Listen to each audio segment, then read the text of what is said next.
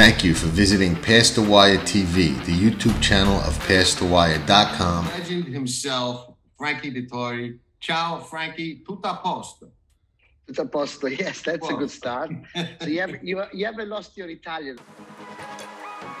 Frankie Dettori, legend, world-class jockey, one of the best ever to sit in the saddle, ambassador to the sport of kings. Meet Frankie during his fanfare like never before, only on Past the Wire TV.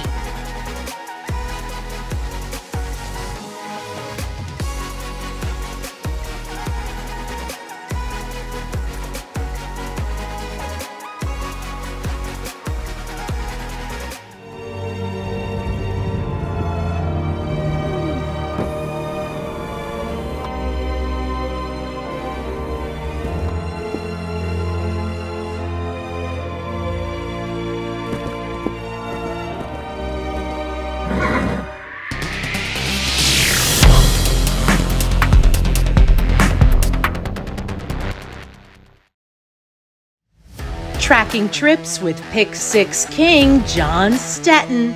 It's one of the best tools in horse racing for any level of player. It's your second set of eyes, spotting troubled trips, betting angles, track trends, horses to watch and favorites to fade, 10 figs, ticket structure, and more. At Tracking Trips, you're a friend with benefits. Not a member? You must hate winning money. Join Tracking Trips now. Visit PastTheWire.com and we'll see you in the winner's circle. Remember, nobody does it better. Hello, everybody, and welcome to Past the Wire TV. I am here with a very, very, very special trainer, Michael Makeup, that I am excited to talk to for a number of reasons. First off, Mike, thanks for coming on the show. It's Pegasus week. I know you're busy. You've got a bunch of horses running as usual. So thanks for your time. I appreciate you coming on the show. Thanks for having me. Now let's start with this a little bit. You're one of the many super successful Wayne Lukas proteges, correct? Correct. When did you work for Wayne? How long ago? Started in '93 and ended in 2003. What was that like? Was it as tough as people say, working for him, being such a perfectionist? Is that a big part of what's molded your career? I think it's a combination of things, but yeah, Wayne, it's tough, but it's good. Like any other sport, I think you want a tough coach and, just, perfect your craft and, he was like a second father, boss. Everything. Can't say enough good things about Wayne. But also I grew up in a racing family and was exposed to it at a young age and got the bug like everybody else. Really? All right, let's go back a long ways. Horses were far apart, really far apart.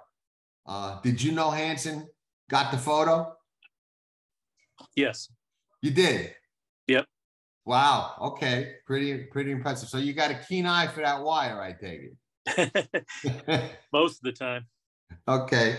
Now here's what I'm dying to talk to you about, because I can't find anybody else. There's a lot of great trainers. You're a great trainer. Okay. There's no question about that. But I can't find anybody, to my memory, and I go back a ways. I'm not a kid. That claims as many horses that wind up competitive in stake races and winning stake races as you do, okay? But that's not it.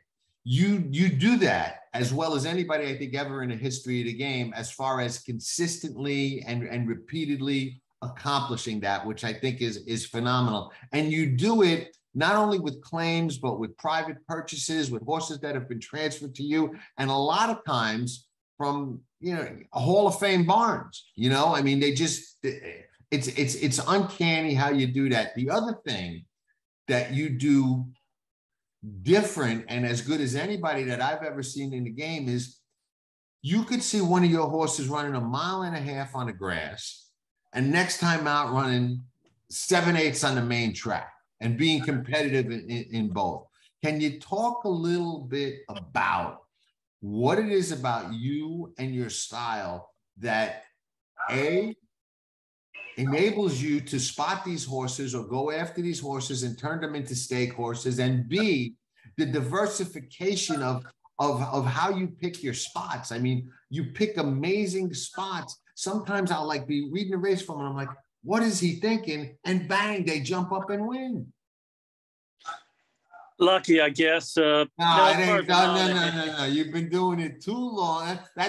No softball answer. You've been doing it too long, too consistency for me to buy luck. You might have got lucky once or twice with 1 or 2, but you do it all the time, man.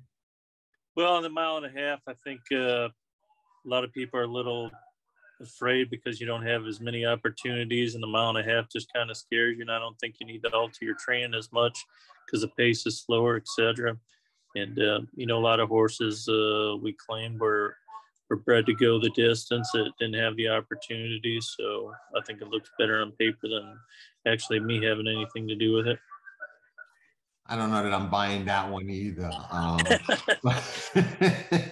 But okay, I'll let you get away with that. So you do look at the bloodlines and breeding when you claim horses, and look for horses that might be bred to go in those longer grass races.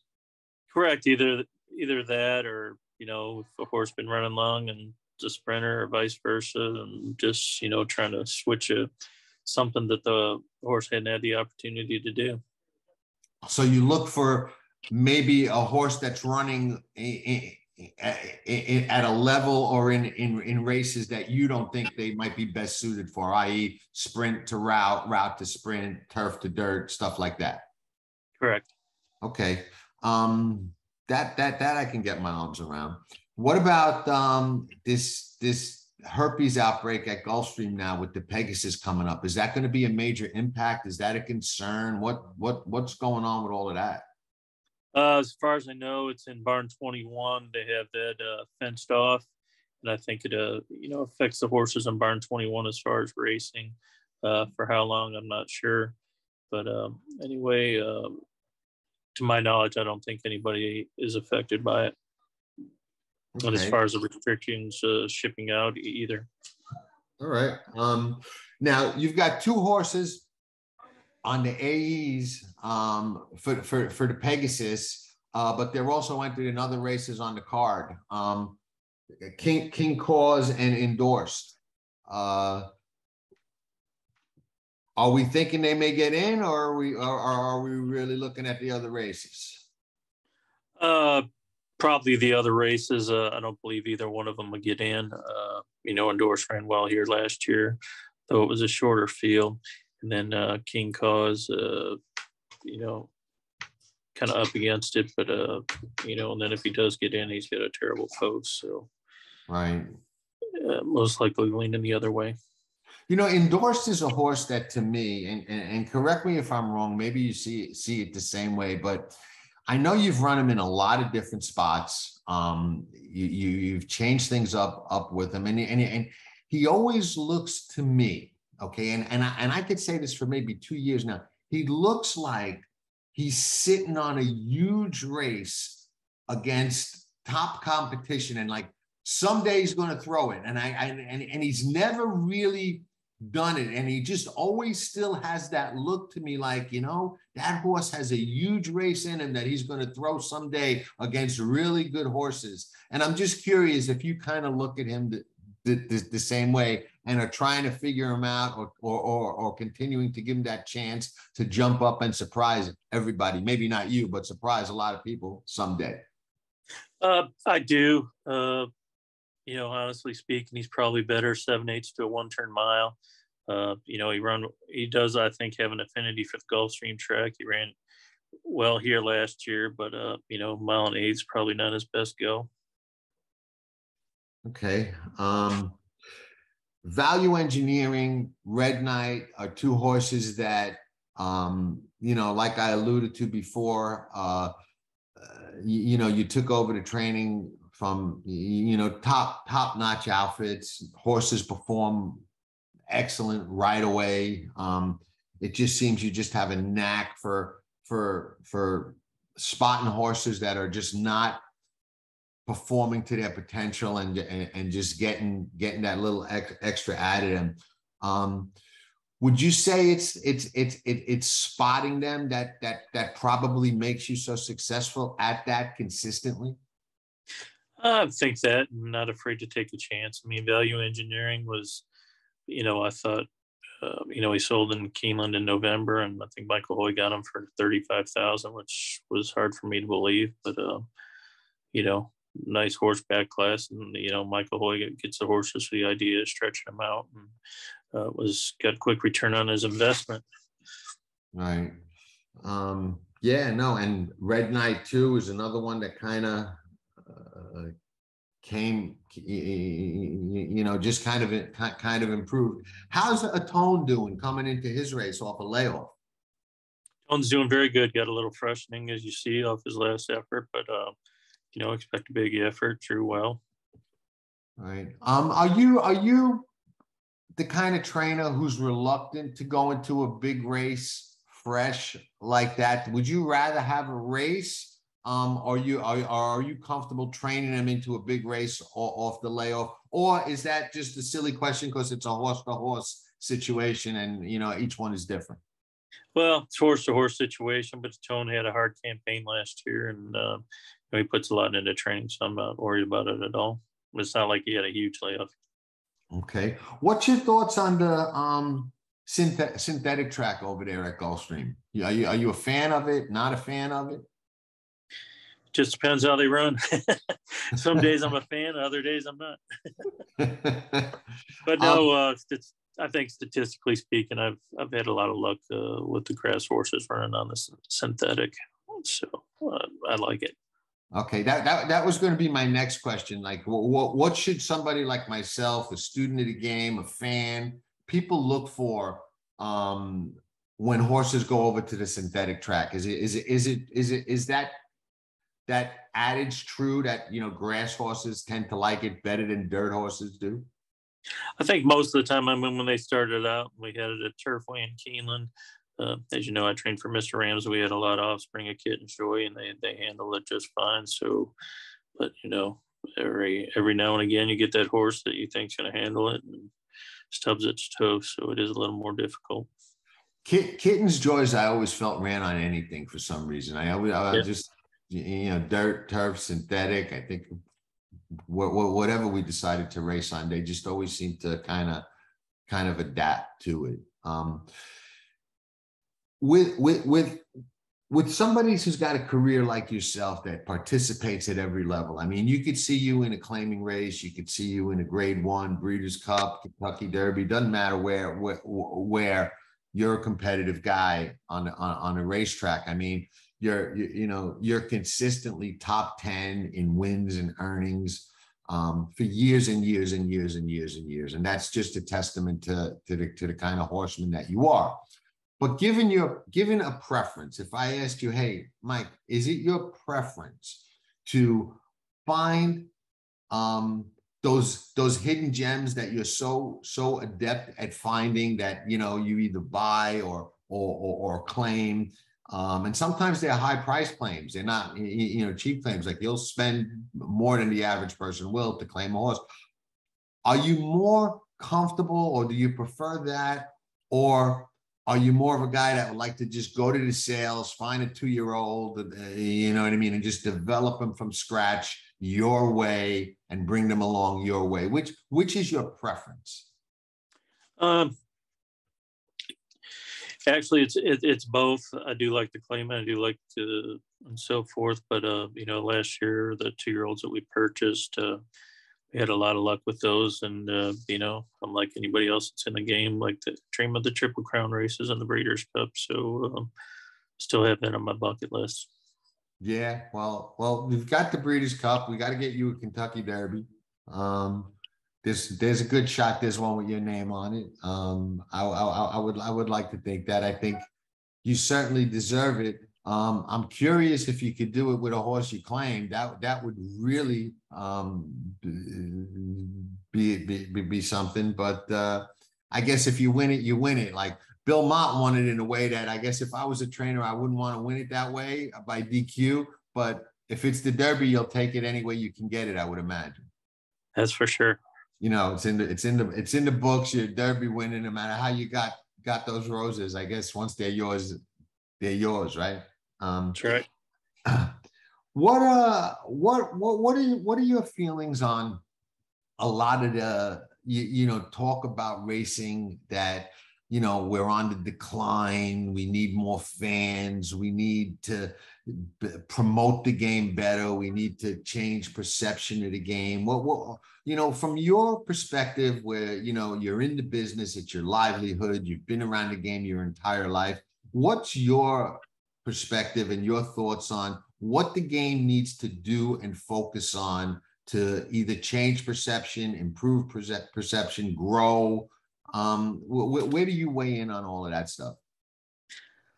I don't know. I think handle, was a slight decline last year, but it's been up. But with computers, for instance, us doing this now, we're Right. talking over phone instead of in person and so forth. And I think, by the time you come out, it's easier to bet online, et cetera, et cetera. But I mean, obviously promotion and I think with the internet and everything, I think we have bad things happen in every sport. And That's true.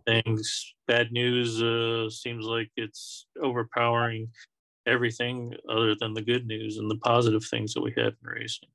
Yeah, I agree with that. I thought, the way we carried on our sport through the pandemic a couple of years ago, you know what I mean? And safely continued racing and caring for our horses and had people working. I don't think we ever really got the right recognition for that. You know what I mean? I don't think anybody really made enough of that. And I think that was a good example. And I think, with all our issues, we've made a lot of progress, made a lot of strides. And that also too kind of gets overshadowed by the negativity that just seems to surround our sport for some reason. It's tough to get rid of that. It's like everybody likes the dirty laundry and nobody really wants to talk about the positives in our game. I agree. And I mean, I think here on Saturday, you're going to see a great crowd, and tells me that racing is doing just fine. Yeah, no, I agree. And the prices of the horses at the sales and through the roof, so that's got to be a positive sign as well. Right. Now you said you'll go either way. So a new prospective owner comes to Mike Maker, okay, and says, "Hey, I want to get into the game. I want to invest money. I want to start claiming horses." You'll talk to that guy and evaluate them as a potential client the same way you would to somebody who may want to get in on a bigger level and say, "Hey, I've got a lot more money to invest. I want to go to the sales. I want to, look for those quote, grade 1 type Derby, Classic, Breeders' Cup type horses." You'll talk to either one of them as a potential client. That's correct. Yep. That's interesting. How many head you got right now? 150. And most of them are at Gulfstream. Where else are you? Gulfstream, Palmettos, Turfway, Trackside, a handful in Belmont and Oakland. Wow. So So how tough is it to manage all of those horses? And I know you're a little bit like Steve Asmussen like that. And I spoke to Steve at the Breeders' Cup and I said, "Listen, I got to ask you, how do you keep track of all of these horses all over the place? I can't even keep track of breakfast." And I don't know how you guys do it, One, it starts with, I have a great staff, and, we have a long working relationship for years. We've got Nolan Ramsey here at Gulfstream, Lazar Guerrero, which I worked with when I was with Wayne, and have his cousin in New York, Nelson, which is our relationships over 30 years. And then Turfway, I have Patrick White, who I've known since I was a kid in Detroit. So, just good people. So you grew up in Detroit? That's correct. And you were involved in racing in Detroit? Yes. What was the track back there? Hazel or something? Or Hazel Park and right. Detroit Racecourse. Wow. Well, Detroit Racecourse is long gone, I would imagine. Yeah, I think it was 96 when they tore it down. All right. Again, just a fascinating style, very unique trainer. I don't know if you realize it, but the diversification of how you run your barn really fascinates me. Are you aware of that? Do you ever look at yourself next to other trainers and say, say what you want about me, but Frank Sinatra wrote that song about me, my way. I mean, you really do things like your way, you know what I mean? Like you run anywhere, it's up, down, moving them around. I mean, it's fascinating to me as a student of the game. Not really. You always look at Todd and see what a deep bench he has, and the same with Asmussen, and just admiring how Wayne was in his heyday, and it's incredible.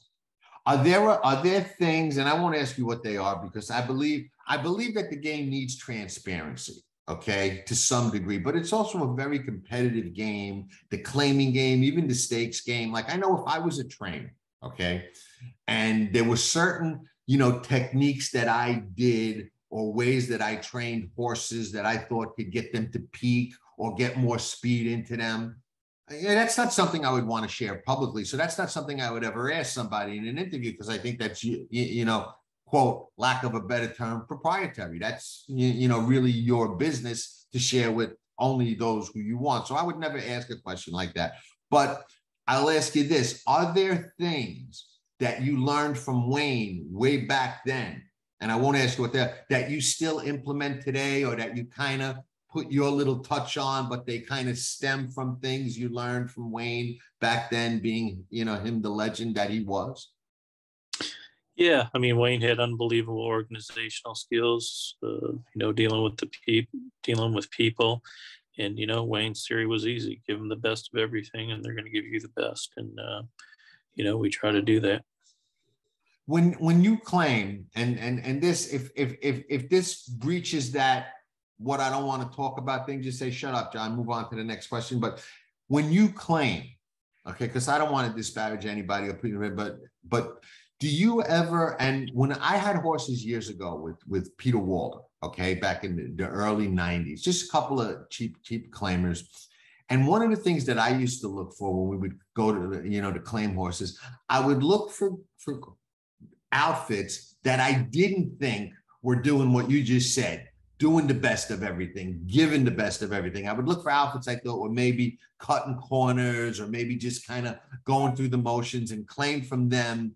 And I found it easier for us to improve horses that we took from barns that, quote, fell into that category.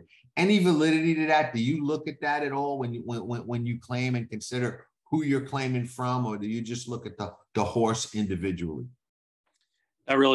Not necessarily. I treat it as a pretty girl when you see it.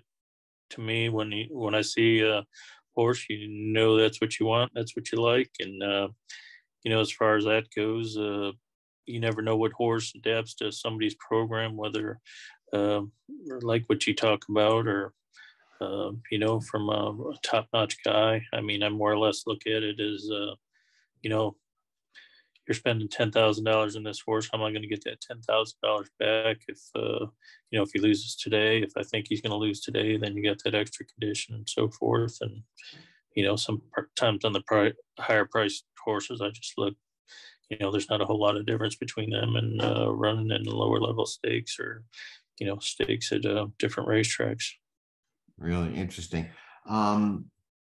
Is the fact that there are so many stakes and lower level stakes, I mean, is that part of your game plan to take advantage of those stakes all over the country, and realize that there's so many spots that sometimes people are reluctant to run in because, I got a high price claimer, I'm going to keep them there, as opposed to running in a stake? And sometimes you wind up with those high price claimers in races where they're really not competing against horses that are all that much better or faster than the ones in the high priced claimers. And yet you're getting black tire. Yeah, absolutely. Interesting. Summer Assault. Tell me a little bit about Summer Assault. That's a recent maker claim. Yeah, no, just an old classy veteran that, he falls into that category.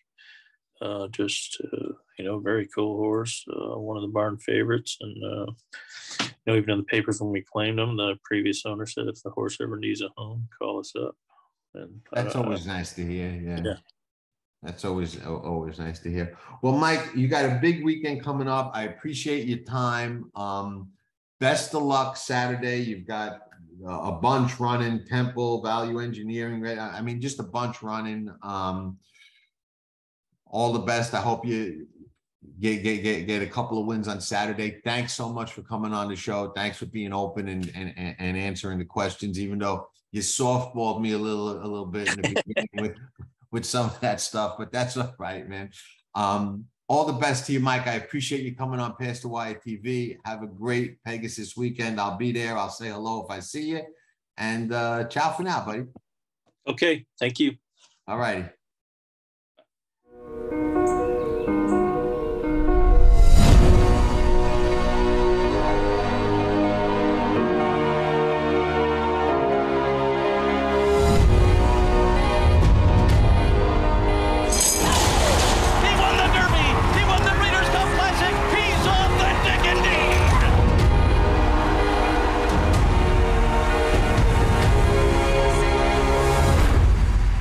Dan Oman here with some exciting news. DRF Formulator, the gold standard in past performance information, is now free, exclusively on DRF Bets. Join DRF Bets with the promo code WINNING, get a $250 first deposit match bonus, a $10 free bet, and free Formulator already uploaded to your account. Access Formulator's premium features, including sortable trainer stats, race replays, personalized trip notes, and lots more. Free Formulator, exclusively on DRF Bets.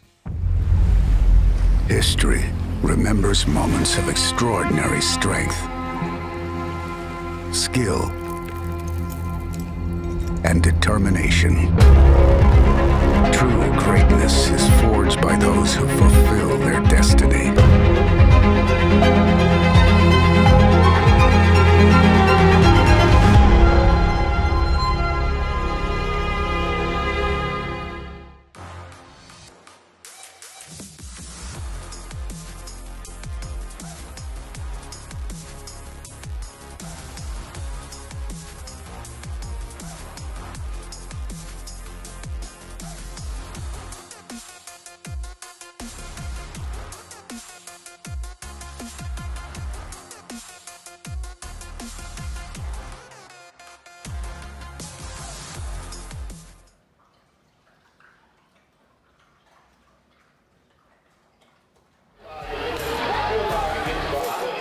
Nobody does it better.